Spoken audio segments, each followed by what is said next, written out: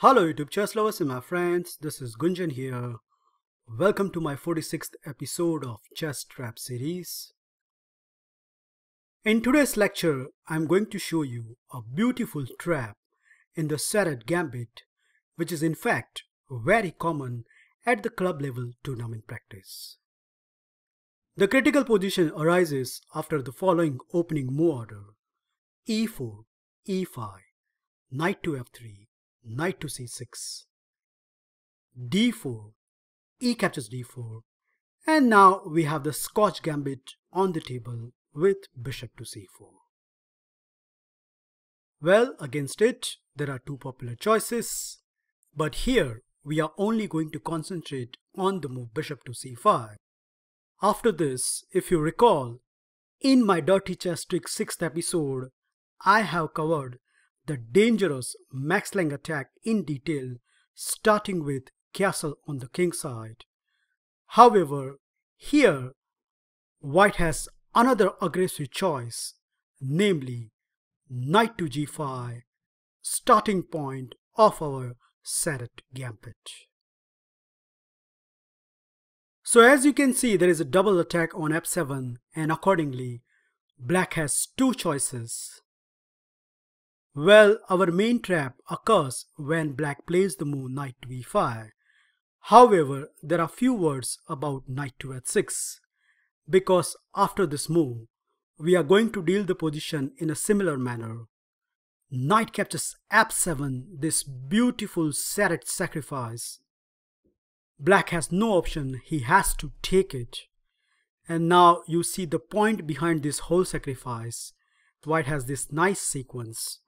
Bishop captures f7, king takes f7, and now the sting in the tail. Queen to h5 check. Not only regaining the piece, but if you carefully look at this position, black has severely weakened the dark squares and his king is wide open, which gives a good attacking chance to the white camp. Here it doesn't matter whether black continue with d6 or d5. White's overall aim is he wants to quickly castle on the king side and then become hell loose on this weak king. So that is how you should respond if your opponent continue with knight to h6.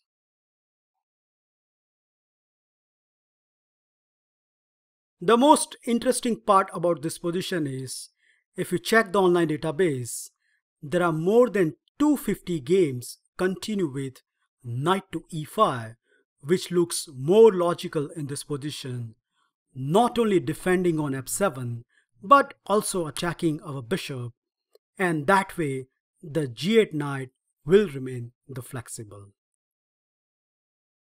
Well, yup, everything looks so good except one problem, that black has straight away fallen into the white trappy territory, and the trappy business start with once again this dazzling sacrifice on f7.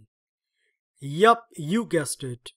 Knight captures f7, attacking two major pieces, and accordingly, black has two choices.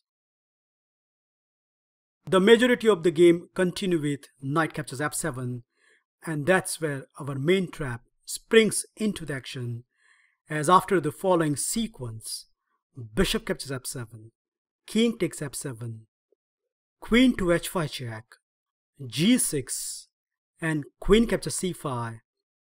If you carefully look at this position, there is no knight on c6, and that means the d4 pawn is a goner, and if that disappear from the board, not only white become a clear pawn up, but again in this scenario where black has open king and these dark squares are weak, white is almost getting the winning advantage.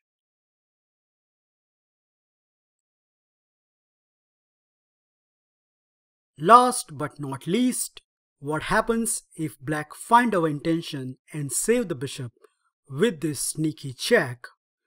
Well, no issues, because we are going to counterattack this bishop with the move c3, and after pawn takes and pawn takes, in the view of black queen is hanging, black is obliged to remove this knight with knight captures f7.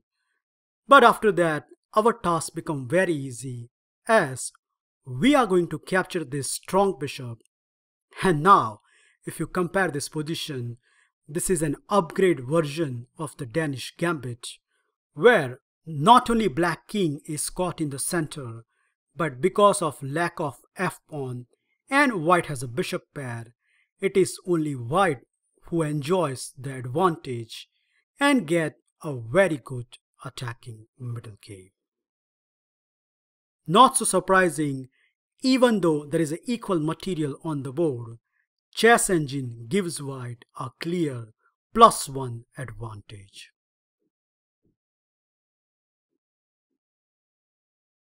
That's it guys, I hope you enjoy and learn this high profile trap in the Sarratt Gambit.